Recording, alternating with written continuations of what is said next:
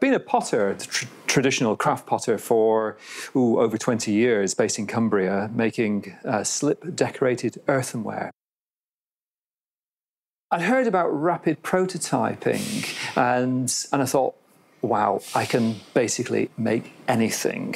And I'd be completely freed from the constraints of design for manufacture. I'd be completely freed from centrifugal force and gravity when I'm working on the wheel. And I was lucky to be able to take a couple of years out and do an MPhil research project at the Royal College of Art. I'd planned to undertake a project where there was a sort of transition from hand skills through to digital skills, and I would monitor the whole process. A different part of my brain came alive, and I was quite fascinated between these two working processes, and I really wanted to bring them together. The Wedgwoodn't Tureen came about as a way of testing the design process, the software, the hardware, everything that is entailed in additive manufacturing, and to understand the sort of craft element of that process.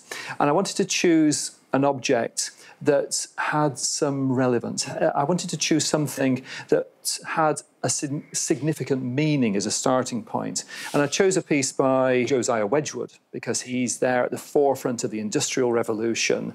I wanted to choose something that would be recognized by people and then design it or redesign it in a way that where it couldn't be made using conventional hand or industrial ceramic technology. It could only be made using this new industrial revolution of additive manufacturing or 3D printing.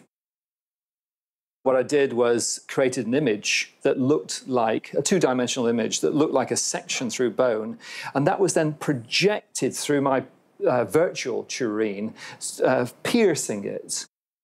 That data was then sent through to the 3D printing machine, and it's sliced up and printed layer by layer.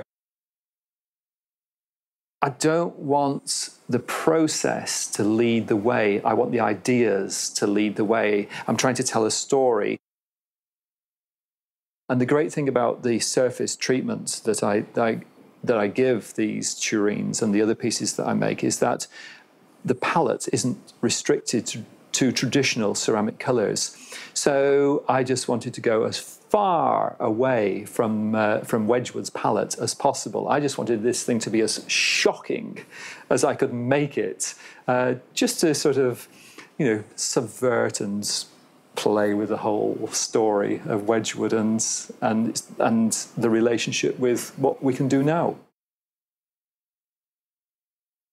Where it's going to go from here, I don't know. There's just so many possibilities.